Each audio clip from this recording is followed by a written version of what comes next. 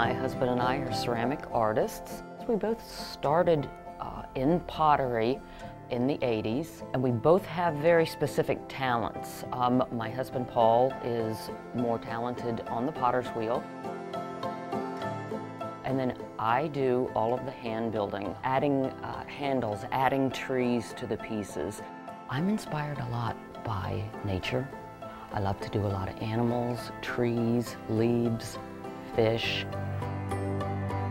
Tonya and I have something we call potter's time, because when you're busy and you're involved and you're immersed in your work, you forget and you lose track of the time. It could be a 3-hour piece, or it could be pieces that we've spent 50 or 60 hours on.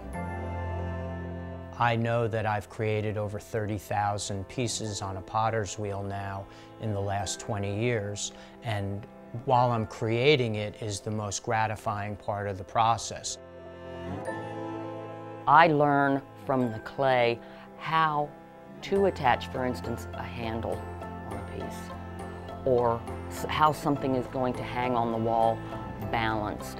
I know really from trial and error what that clay will do. So these are things that just come with years of experience. Working with the material, you know what that material will and won't do. I love creating the pieces on the wheel. It's wonderful to be recognized and to be able to create something with your own hands and then have somebody interested that wants to buy that from you. And that, I think, is what helps to feed the energy to make you want to do more.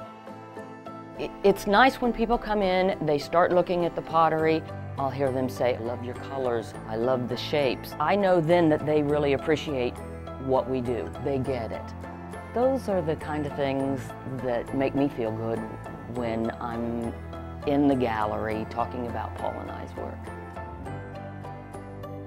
As we evolved and our business evolved from making bowls and platters, we had to reinvent ourselves. And when a local brewing company challenged me to see if I could make a growler with a flip top on it, it took me a few prototypes to figure it out, but very shortly thereafter we realized that we had a hit on our hands.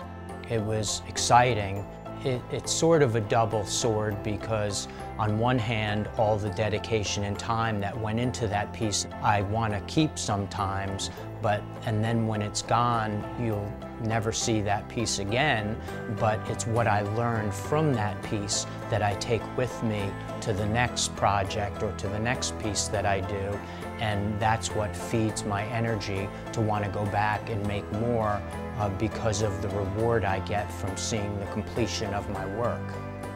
We really feed off of one another's talents. That's what's really, I guess, kept us going here for 20 years. Our love of the art. It's what we do.